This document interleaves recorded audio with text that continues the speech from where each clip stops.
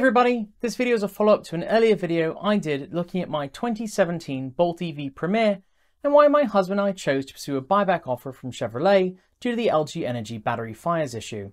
If you've not seen that video, there's a link in the description below. When that video came out, we were still waiting to get an offer from Chevy, and frankly weren't sure what we were going to decide when that offer came in. Well, Chevy finally got back to us with an offer, and after looking at our options, we've made a decision. So let's talk about what we considered, what the offer was, and what we eventually decided. First, a bit of a recap. We bought my 2017 Bolt EV from Vroom close to a year ago with 35,000 miles on the odometer for just about $19,000, having traded my beloved but terribly unreliable BMW i3 Rex when its warranty was up. Our household transportation fleet consists of my Bolt, my husband's Tesla Model 3 long-range rear-wheel drive, which I just did a video on that you can find here, a couple of electrically assisted bicycles, and usually a motorcycle or two. Those are petrol powered for now, but we'll be moving to at least one used electric motorcycle soon. So knowing that we were going to be receiving a buyback offer and figuring it would be for around what we paid for the car, I spent a lot of time considering what I might do instead of a Bolt without laying out much, if any, additional funds. That means looking at the used EV market. And folks, it's honestly a bit of a bleak place under $20,000 US, at least if you're looking for the kind of capabilities found in the Bolt and other long-range EVs. To recap, the 2017 Bolt EV had a nominal 238 miles of range, 55 kilowatt CCS DC fast charging, 200 horsepower, 150 kilowatts, 266 foot-pounds, 360 newton meters of torque, seating for 4 adults, 70 cubic feet, 478 litres of cargo space, and an upright riding position that led to GM describing it rather absurdly as a crossover. By the standards of modern EVs for sale new today, those specs are pretty middle of the road, though it's worth noting that the Bolt gained a bit more range in later models. But by the standards of electric cars under $20,000, those specs are frankly aces. So what are some of the options worth talking about? It's a conversation we've had quite a bit here at the channel, as Kate Walton Elliott looks to get out of her family's 2015 i3 Rex, and I look at possible alternatives to my Bolt if I was to accept a buyback offer. This video focuses on cars available at or under the $20,000 price point with clean titles, as opposed to salvage cars. As the person who moderates most of our comments, I can already hear you saying, "That's unreasonably cheap, this whole exercise is absurd." So let me remind you that to a huge portion of the population, spending $20,000 on a car is still a staggeringly large amount of money. You can buy an excellent used internal combustion car with relatively low mileage and good fuel economy for significantly less money. My last piston car was a Mazda 3 with the Skyactiv engine. You can buy a loaded late model one of those with 50,000 miles on the clock for several $1,000s less than 20k. Prices are even better on a Hyundai Elantra or Toyota Corolla, often with far less mileage. I also don't talk here about any plug-in hybrids. They're great options for some people, and we briefly discussed having a Chevy Bolt with a V again, but made the choice that we wanted to stay with battery electric vehicles instead. Side note, while I'm not going to be discussing the Bolt with a V here, our PA and animator here at the channel, Erin, does own one that she purchased used last year. She made a really great video on her buying and early ownership experiences that you can see here. Oh, and if you're watching this on a device where YouTube cards don't work, don't worry, we'll leave links in the description too. With one exception we'll get to, I'm not taking any incentives into consideration in this piece, as incentives for used EVs vary from state to state and country to country. There are a few new EVs in the US that come in around our budget, even with incentives, though we'll get to that later. But keep in mind that in order to take advantage of federal tax incentives for EVs, the buyer has to have a large enough tax liability for it to matter, and you still have to pay the full purchase price at time of sale, though some states have instant rebates as well. Of course, as any of the accountants I've had over the years would tell you, I am not a tax expert, and you don't want to make financial decisions based on things I say about the subject. Consult a tax or financial advice professional, ideally one who had a better score on the math portion of the SAT than my sad figures. The reality is that people choosing to go electric on a budget are automatically going to be making sacrifices. Many of us would say that what we lose in features and comfort and convenience is made up for in cost of ownership, driving pleasure, and lessening our carbon footprint. But that doesn't mean those sacrifices aren't real. Moving on. First things first. A Bolt built after the battery pack defect was addressed is virtually impossible to find under $20,000. Once in a blue moon, a really high mileage 2019 Bolt that got lucky and received the new pack or a 2020 will make an appearance, but it's rare and requires choosing a really high mileage vehicle which isn't for everyone. Likewise, on extremely rare occasions, a very early Tesla Model S with huge miles on the odometer, often in excess of 150,000, will pop up for sale under our price cap. But those early cars often have less range even than a Bolt and have their own issues. Buying an older luxury car is always a bit of a crapshoot, and fixing an older Tesla when problems crop up is not a headache a ton of owners are eager to embrace. I've yet to see any Model 3s with clean titles for sale under about $30,000, but I'm sure they come up from time to time too. Then there's the BMW i3, a car I absolutely love. Your, or my as the case may be, $20,000 will get you into a 2018 BMW i3 or i3 Rex, that's the model with the small petrol range extender, with the 94 amp-hour battery pack, which I recall is about 33 kilowatt hours. That gets you much better range than Cater I got out of our earlier models. CCS fast charging is standard in the later i3s with a maximum charge rate of around 50 kilowatts and a nominal range of between 97 and 114 miles on battery power, depending if you're hauling around a range extender or not. I'll be honest, this was a very tempting option to me. I've never loved a car like I love Tali, my 2014 i3 Rex, and even with her paltry 70 miles of range, I rarely use the range extender. But the i3 is an incredibly expensive car to repair and to insure thanks to the BMW rondel on the front and the carbon fibre body. Ours was a reliability nightmare, and Kate's experience hasn't been much different.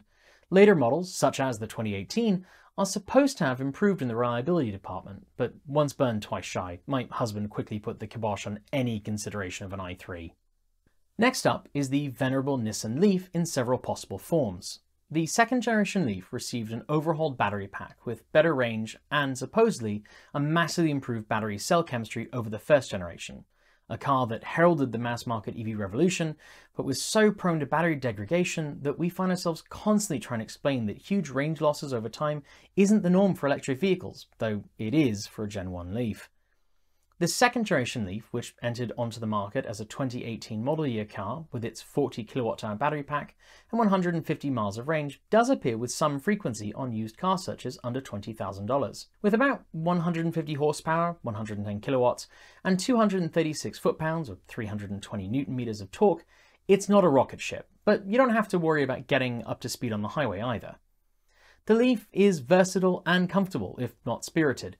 But, and this is a big but, without a thermally managed battery pack, and with the model's poor history, I just don't have much faith in the battery longevity, and Nissan's handling of the premature battery degradation issues experienced by Leaf owners has been terrible.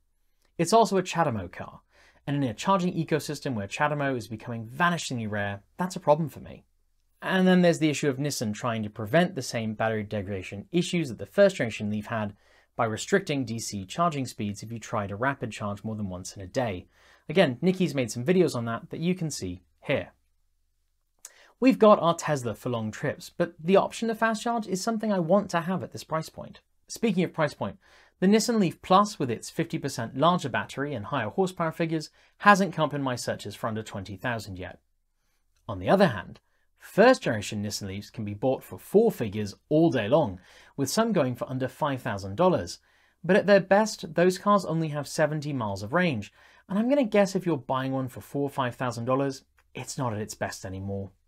Those cars very much have a place, and for some people's use cases, they're a great fit, but not for mine. As we covered here, you can put a new, larger battery in these, but then the price can end up being more than cars with active battery cooling, and you're still relying on the Nissan battery chemistry making up for that lack of thermal management.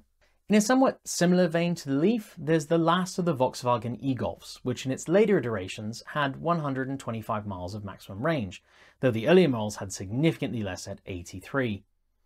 The e-Golf has a reputation as being a great driving car with a comfortable cabin and good cargo versatility, which is far from a given with compliance cars, which is what we'd consider it in the USA, if not necessarily in Europe.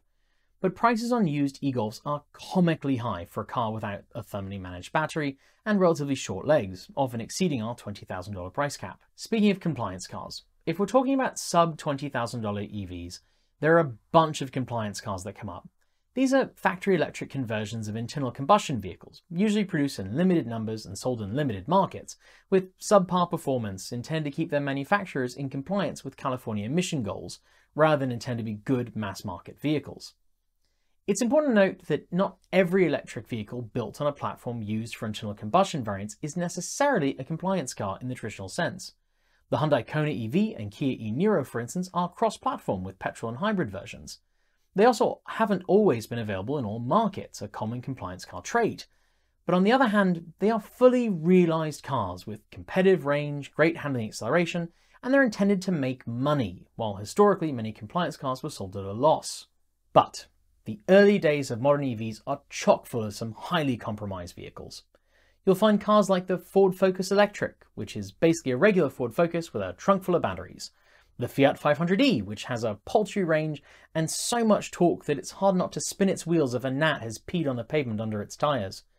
The Mitsubishi i-MiEV, which was one of the very first modern-day EVs to be mass-produced, but has a tiny range and a cabin that can charitably be called economical, though I gather it's still better than its internal combustion sibling. Or the diminutive Smart for 2 Electric, whose small stature is well matched by its tiny range. The good thing about those cars is they can often be had very cheaply, and while they don't personally suit my needs, there are many people for whom they're worth a look. If you're only driving 20 or 30 miles in a day, for instance, they're great. Even more so if your driving needs are both short-ranged and infrequent, as EVs don't suffer for sitting the way that a piston car can. The stereotypical grandmother who takes her car to church on Sunday and the hairdresser every couple of weeks, and thus puts a minuscule amount of miles on a given year, would do great with these sorts of cars.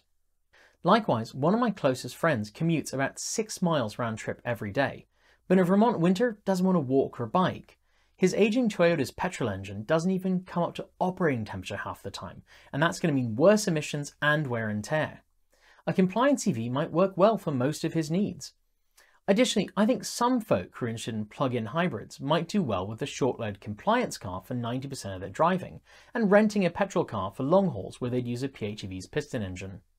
Another compliance vehicle that should get a mention is the second-generation Toyota RAV4 Electric. The drivetrain components were by Tesla, and by all accounts it was a great little electric SUV, and a worthy successor to the first-generation version.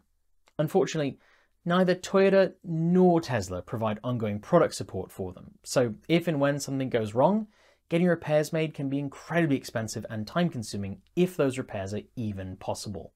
It's a problem, and one that's going to be more and more of an issue for compliance cars as time goes on. Going from the early days of modern EVs to 2021, we find the one new car that almost, sort of, comes in at a price point worth mentioning with our budget, the cross-platform Mini Electric. The base price on this little car is just under $30,000, but with state and local incentives, if your tax liability is such that the federal tax incentive applies, it will just about come in close enough to 20 grand to be worth mentioning. The Mini Electric is built on the same production line as the piston-powered Mini, much like the Kona EV and Kia e-Niro are built alongside their petrol siblings. BMW, which owns Mini, has a variety of electric offerings and doesn't need a compliance car to meet regulations, so we wouldn't really consider this to be a compliance car. But while it's the cheapest electric car you can buy brand new in the USA, the range reflects the price point. I love modern Minis, though I've never gotten to drive a vintage one for all that I'm eager to, and from everything I've heard, the new Mini Electric is a fantastic driver's car. But with 114 miles of range, it just doesn't meet what I'm looking for at that kind of price. Plus, Mini as a brand hasn't had the best reliability history, and with a drivetrain out of my beloved i3, my husband's injunction against another i3 apparently applies to the Mini as well. So that brings us to the most economical and environmentally friendly option that we looked at, taking the Chevy buyback and going down to being a one-car family. We're moving out west to the greater Portland, Oregon area. There are far more public transportation options than way out here in rural Maine, and with a milder winter, electric bicycles, an electric motorcycle, and working from home all the time, going down just my husband's Tesla is worth considering. But right in the middle of a cross-continent move isn't the right time to make that decision. GM offered us $18,200 for my 2017 Bolt Premier. It's a fair offer, if not a generous one, given what we paid for the car used and the miles we have on the clock. But with the cost of used cars going up, it isn't enough to buy a Bolt built after the battery pack manufacturing defects were addressed. As I've just spent several minutes detailing, there wasn't anything else that stood out as a good option without laying out more money. I think there's a good chance we'll go down to one car, but moving to a new area without that option just doesn't feel smart to us. We'll get to know the Portland area and then decide. We might not get as much selling our car as we could have from the buyback, but if we were to get rid of the car now and then decide it was a mistake, replacing it would be a costly endeavor in today's market. Then again, as we detailed here, prices for used EVs, especially cars like the Bolt EV, are far higher on the west coast of the US than they are where I currently live. Honestly, it's a decision I'm pretty comfortable with. I remain unconvinced that the final recall software update, which my car just received, will adequately solve the battery fire problem, and we likely won't be parking it in the garage under our new apartment, at least at first, when we move out to Oregon. But I love my Bolt in almost every respect. It's versatile, fun to drive, it's got great range, and the thermally managed battery isn't very prone to degrading. Its DC fast charging speed may be frankly dismal compared to our Tesla Model 3 and many other new EVs, but compared to what one can buy for under $20,000 US, its CCS DC fast charging is frankly awesome. Note, though common, fast charging was optional on the Bolt, so make sure any car you're looking at has it if it's important to you. So there you have it. We went through the process of getting a buyback offer, but in the end, for us as folks who bought our Bolt used for an aggressive price in the first place, it simply didn't make sense to get out of the Bolt right now. We're going to take our chances on the software update and hope that General Motors knows something Hyundai didn't when it went through this with the Kona EV. I'll let you know how it all goes. That's it for today. Please do hit subscribe and the bell if you haven't, as it stops YouTube from doing weird things with our content, and make sure you're subscribed to Take 2 and Transport Evolved Shorts. There are links below. Thanks on behalf of the entire Transport Evolved crew go out to the folks on my right for being our $15 to $49 a month Patreon supporters. Special thanks to our $50 a month patrons Andrew Martin, Guido Drahada, Bruffy Wolf, Anonymous Freak, Regine Fellows, Kyle Hodson, Gordon C., Paul Conway, Laura Sanborn, Anthony Coates, Denny Hyde, Sean Ueda, and Tesla and the Gong. And our deepest gratitude to our $100 a month Patreon supporters John Lyons, Marcel Ward, Reggie Watts, JP Fagerback, Will Graylan, and Ian. If you'd like to join the ranks of our wonderful supporters, you'll find links below to Patreon, Bitcoin, and Ko-fi. You can always chat with the team and Transport Evolved fans over on our Discord, and if you'd like to buy some Transport Evolved swag, just head over to Redbubble store. Our new Pride designs are now in stock, and all proceeds from this month go to the Trevor Project. Thanks for joining me, and as always, keep evolving!